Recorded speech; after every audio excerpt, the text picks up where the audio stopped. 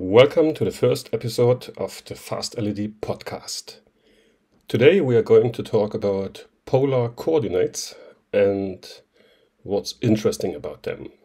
Very specifically, what they are, how you get them, what you can do to them, and once you're done with them, how to convert them back into Cartesian coordinates.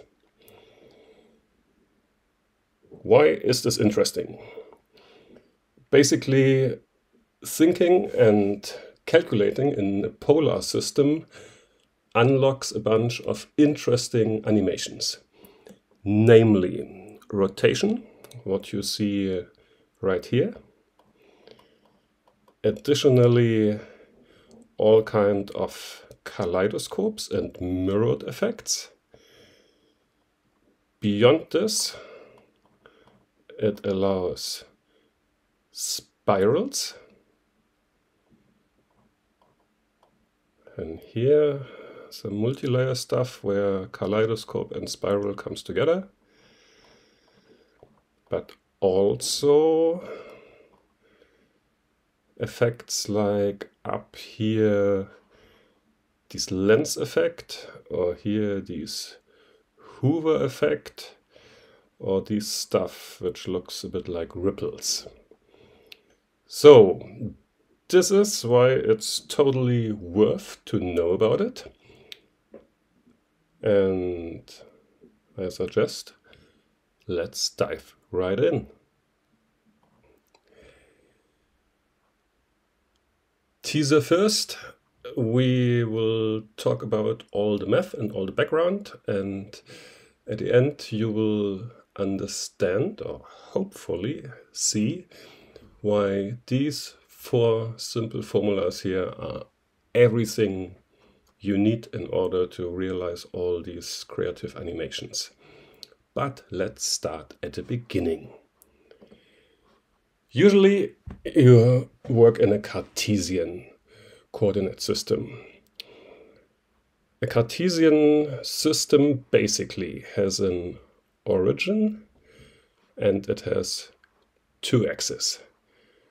And these axes are perpendicular to each other. And within that system, you can address every single point in this plane by naming the two coordinates. And the one coordinate is the distance on the x-axis, and the other one is the distance on the y-axis. So this is how you usually talk to your LED matrix, or how you address every single pixel in your setup. So I guess you are familiar with that one. Right. Unlike this two-dimensional coordinate system, there's a different one. And this is polar coordinate system. There you also have an origin and you have a reference line. Let's make that a bit bigger. So in that system, every point, here the two red ones, is defined by a distance from the origin and by an angle to the reference line. So you see here that point has a length of 3, angle of 60 degrees. That point is apparently further away from the origin, so the distance is bigger. Here they call it 4, and the angle 210 degrees.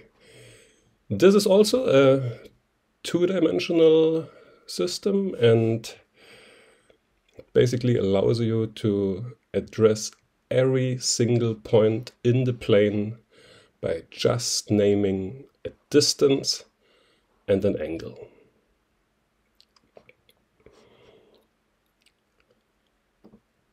Let's talk about the angle a bit and where this is coming from. You might remember from school that there are different ways to measure the angle. You might be familiar to count it for a full circle in degrees, meaning from 0 to 360 degrees, or you can count it in radian.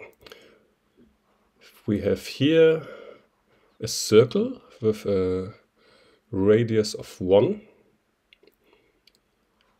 The circle, then the radians are basically a function of the circumference, meaning 1, 2, 3 is nearly half a circle. Half a circle is pi radian, and the full circle is 2 radian. So 2 radian equals 360 degree. Keep that in mind for later. Here I found a different interactive picture where basically I can manipulate the distance, right? Everything along this line, and I can manipulate the angle. So you see every single point in this plane, let's try to get down here. Every single point in this plane can be described just by a distance and by an angle. All right. After this is clear, let's see how we convert Cartesian into polar. So let's go back to a simple case where we are in that quadrant of the system. Let's say we are here at, I don't know, 4 point something. Let's say we go for 3 and 5 roughly. So we have the Cartesian coordinates,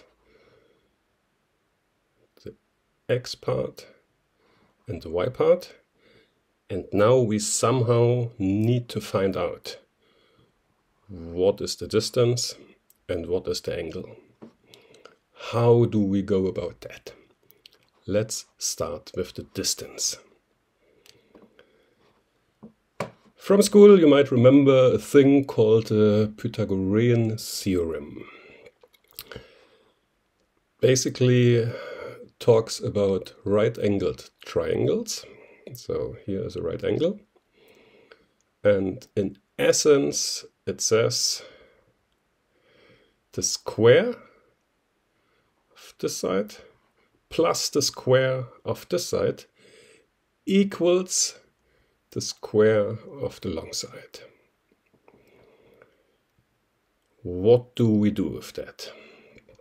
You might see a similarity here between this triangle and this virtual triangle, just that it's mirrored. So right angle would be here. Oh no, it's not mirrored, it's the same. The right angle is here. And basically horizontally there is the x. In this picture it's called A. And vertically it's y, which is here called B. So far so good. So we can take this simple equation here and solve it for C, right? So we take the square root on both sides, and the result is that C equals the square root of a square plus b square. We have this here. This is all we need to know to find out the distance of the point to the origin in a polar system. And if we come back to the spoiler picture from the beginning, this is exactly this formula here. Here the distance is called r, and r is the square root from x square plus y square. So, first part is solved. We know the length, and now we need to find out the angle. In order to find out this angle, we are going to use trigonometric functions. Let's have a look at this drawing again, which is very similar to that one. We care about this angle here, right? And so far we know that the right angle triangle here has here a length of x, has here a length of y, and we already found out that it has here a distance according to the formula we just spoke about. So now, how to get to the angle? We will use something called trigonometric functions. The wiki article is here. And in this picture, you basically see the same thing. We wonder about this angle here at A. In the right angle triangle, by definition, the opposite side is called the opposite. Then the short line here is adjacent, and the longest one is the hypotenuse. And there are certain relations which work in our favor. For example, if you look here, the sine of this angle is by definition the opposite divided by the hypotenuse. So we could use that alone for reconstructing the angle. But you see a problem already. In case the hypotenuse is 0, meaning in case the distance of the point is 0, then we would end up dividing by 0 and the thing explodes. So not so cool. Let's try something different. We could also use the cosine function in order to get to this angle, to calculate this angle, and this is by definition the adjacent, so x divided by the distance, c. Same problem. If we divide by 0, it doesn't work. Damn it. Let's try something else. How about tangent? By definition, the tangent of that angle here is the opposite divided by adjacent. Looks like there's a problem in case the x distant becomes 0. So if adjacent is 0, it doesn't work. Looks like we have to handle some edge cases here in order to prevent the division by 0 and avoid this problem. We will come to it. We will come to it. Before we solve the riddle, let's look at these plots here, how the sine and the cosine function are related to a point on the circle. Look at this beauty. If we rotate a point around the center, so describing a circle, and at every given time we plot here x, and here y. Cartesian x and Cartesian y. You see, we end up with two functions that look very, very similar, basically identical. Only difference is that the cosine function is phase shifted to the sine function. So you might want to keep this in mind for later when we are going to convert back, but we come to it. But just to have a visual representation what we talk about here and how that relates to geometry. How is it with the tangent function? There it looks a bit more elaborate. Let that one sink in. We are only interested here in the dark red graph, which describes here the tangent. And you see it's all going fine, except the angle here is 90 degree or 270 degree. 0 coming to 90, and you see, bam, it explodes. And there again, and at 270 degree, bam, it explodes. So this function is not defined for 90 or 270 degree, which translates to pi half or 3 pi half. Again, looks like we have to handle edge cases by hand. Beside this, tangents seems to work, except for those two specific angles. So, how to get the damn angle? We are going to use inverse trigonometric functions.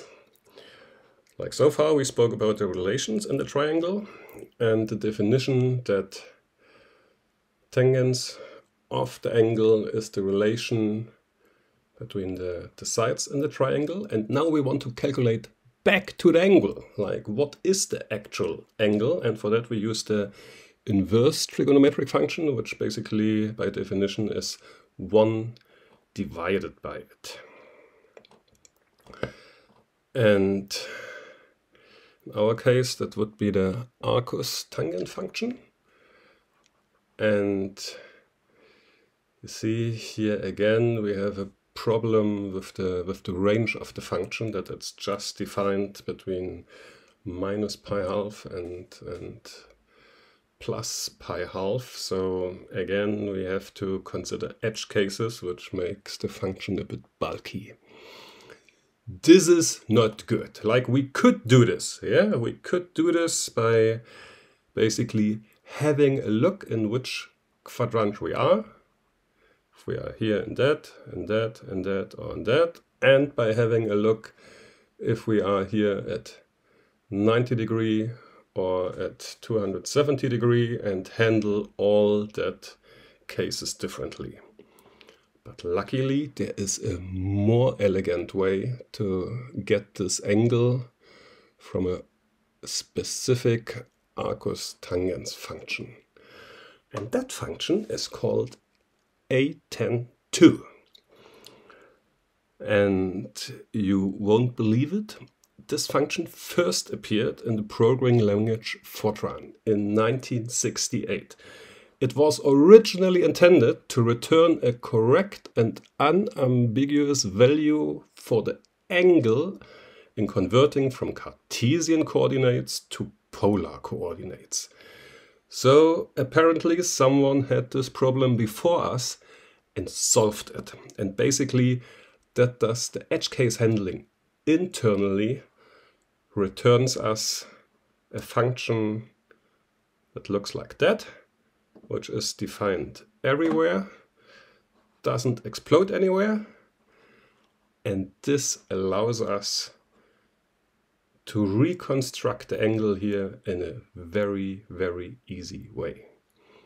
So basically we just give it the y part from the Cartesian system and the x part from the Cartesian system, and it returns us the angle. It's really simple as this. So here you see again the distance of the point is here the square root of the sum of the squares. We had this before. And the angle we are looking for is the result of that function. So back to the spoiler here. The angle is this function and can very easily access this function directly in the Arduino IDE or in processing or whatever the language is you're using. So this is a quite standard math function. Nice. So let's now have a look into converting the polar coordinates back into Cartesian coordinates. And for understanding this, let's have a look again at this animation here. As I said before, the x-coordinate in the Cartesian system of the circle, the x-coordinate is described by a cosine function. And the y-coordinate, that one here, is here plotted with the red graph, and this is a sine function. So this is all we need to know. We have an angle, here the yellow one. We have the distance, like the distance from the green spot to the origin. And in order to convert it back to Cartesian, we just need to multiply the cosine of the angle with the length and the sine of the angle with the length. So if you have a look here, x is r, which I called distance before, multiplied by the cosine, and y is distance multiplied by the sine. Sure, you could have Googled that in the first place, but I'm trying to really make the geometry and the math behind understandable, because later it will be beneficial to have a clear picture why all this is and where it comes from. So, conclusion. We started with Cartesian, x and y. We explained what polar is, distance and angle. We spoke about converting Cartesian to polar. The formula for the distance, have the formula for the angle. Here they are. This function here is just defined in a very small range, so instead of inverse tangents we went for arcus tangens 2.